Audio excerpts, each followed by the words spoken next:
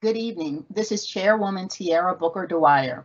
I call to order the Board of Education of Baltimore County's public hearing for Tuesday, January 16, 2024, on the Superintendent's proposed FY 2025 operating budget. This evening's board meeting is being held virtually through a Microsoft Teams live event.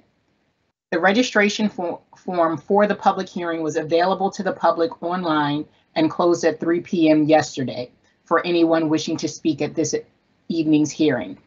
Speakers' names will be called in order of registration. While we encourage public input on the proposed FY 2025 operating budget this evening, this is not the proper forum to address specific student or employee matters or to comment on matters that do not relate to the operating budget.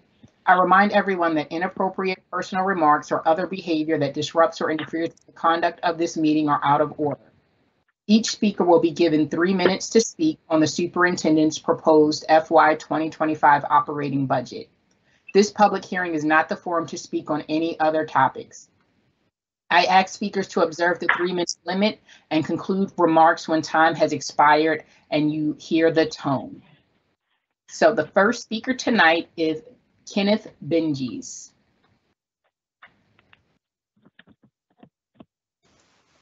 Ms. Booker Dwyer, I don't see him on the call yet. Do you want to go to the next speaker? So the next speaker is Christine Phillips.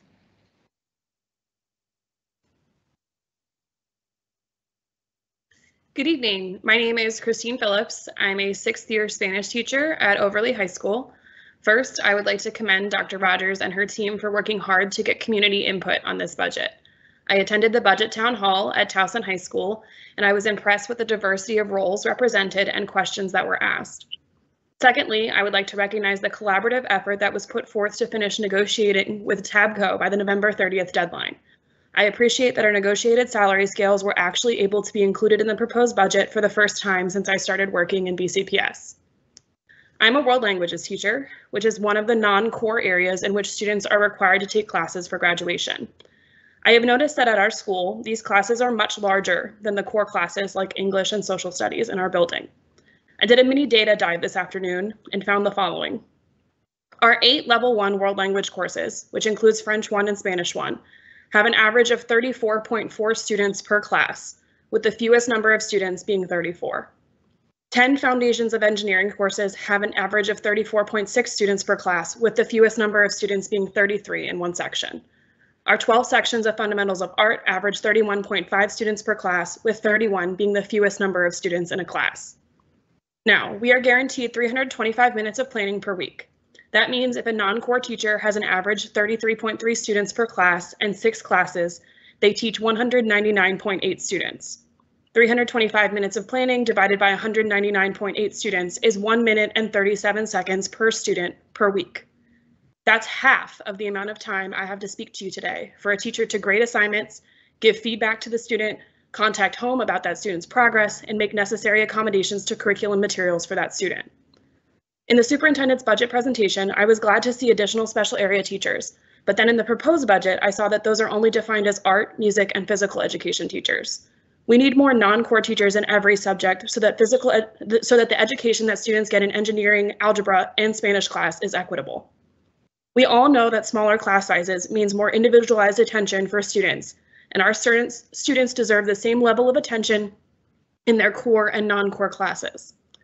These non-core classes are also sometimes the only class that students with IEPs have in general education settings. Because they are not core classes, they don't get paraeducators or co-teachers in the room with their general educator. That makes smaller class sizes even more crucial.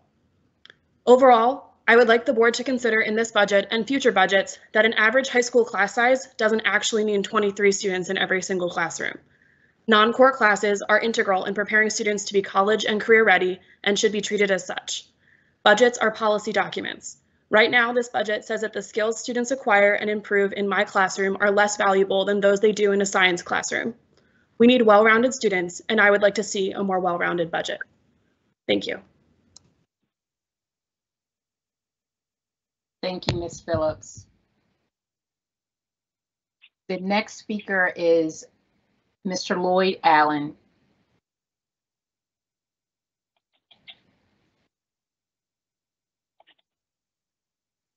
Is Mr. Allen here?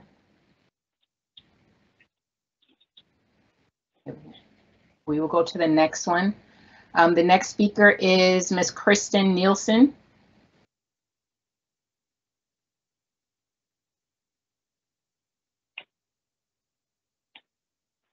Ms. Nielsen. I'm sorry, I don't see her on either. Mr. Allen is on by phone. I will try and get in touch with him. Okay. Can you hear me now? I can hear you now. Hello, Mr. Allen. Oh, good. Sorry, double muted. Good evening, Chair Booker-Dwyer, Vice Chair Pumphrey, Dr. Rogers, and members of the board. Thank you for your time. I'm Lloyd Allen, special educator in mathematics. Thank you for the positive changes to the process for this year's budget process. I appreciate the fact that for the first time in memory, negotiations were completed prior to the deadline that is in the agreements. I appreciate the public hearings in which input was sought from stakeholders, and I appreciate this evening. I know that we're discussing a lean year. Nevertheless, I'm pleased to see that special education team facilitators are still in the budget. It's important that those positions be filled with fidelity and that each person in this and all positions go into the year knowing what their role will be prior to the summer. It is important that we examine each position and, for that matter, every item that is outsourced. If it is a core function, then that core function should be completed by someone who thinks of themselves as part of Team BCPS and who is a true BCPS employee. The fact that the negotiations were completed in a timely manner means that the operating budget request was able to inform the budget that was presented to board members and to the wider community this past Monday. It also means that then there could have been, and I hope that there was some communication with the county executive, so that the county executive's budget will be informed by a budget that was informed by the negotiations process. I look forward to continuing at the county hearings, and I look forward to the county executive's proposal and it being ratified by the county council. Thank you. Thank you, Mr. Allen. Our next speaker is Dr. Bosch Ferrone. Oh, you're muted. All right, how about now? Can you hear me all right? I can hear you loud and clear now. All right, I need a second just to get my auxiliary brain. Okay, good evening to all. Thank you for your service, all of you. Just reminder for our good superintendent and you, the chairwoman, that my comments are critique and not criticism. I have questions. Question number one. What are the objective indicators which you have used to design this budget so it accomplishes clearly higher quality education and results? I would like to see them. Question number two.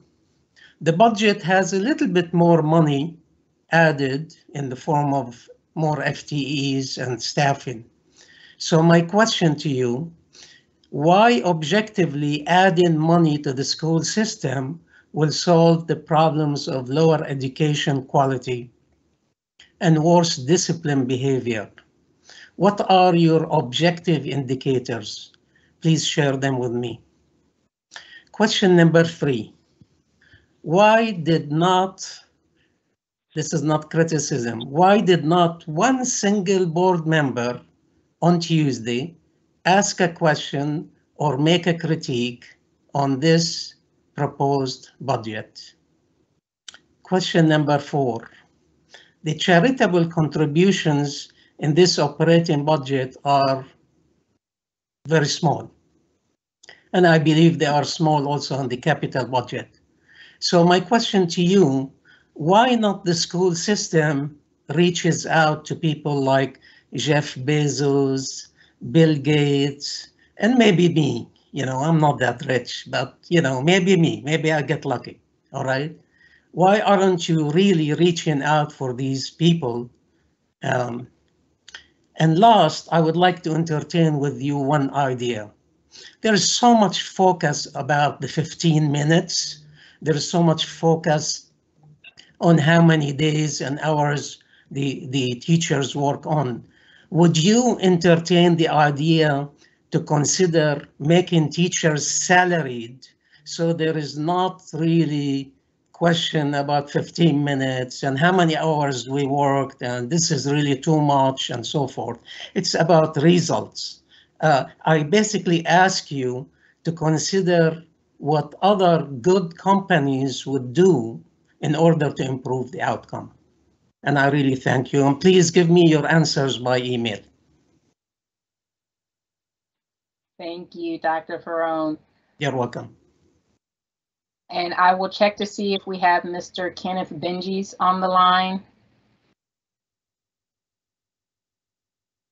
Okay. And so I thank you all to those who have read the budget and have taken the time to really go through it. You know, I just wanted to address one of the comments when the question was asked about why the board members did not make any comments or said anything about the budget the day that it was presented.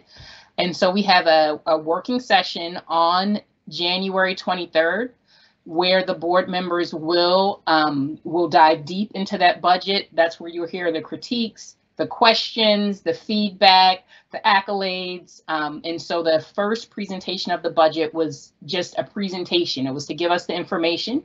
We received the board, the budget operating book, and we were able to go through it in detail so that we are prepared for our January 23rd meeting. So we are looking forward to going deeper into the budget at that meeting. And I do appreciate our Overly High School teacher who made comments about the class sizes. And one of the things that I would urge everyone to do is really to look systemically at the amount of development that is happening in our county and how much impact fees are being given to our county to support expanding our buildings, expanding our teaching force so that we do not have to have classes that are overcrowded. That is, so it's bigger than just the budget that we have. We have to look systemically at what's happening across the county and especially with those impact fees. And so I know that is something that the Board of Education, that's one of our legislative priorities. That is something that you all will hear more about because we recognize the need across the board to just to reduce the overcrowding that's in schools, and we can't do that alone. That's definitely going to take the entire community working together. And so thank you for tonight. I would like to turn it over to Dr. Rogers if she has anything to say about the public hearing or what she's heard today. Thank you, Chair Booker Dwyer.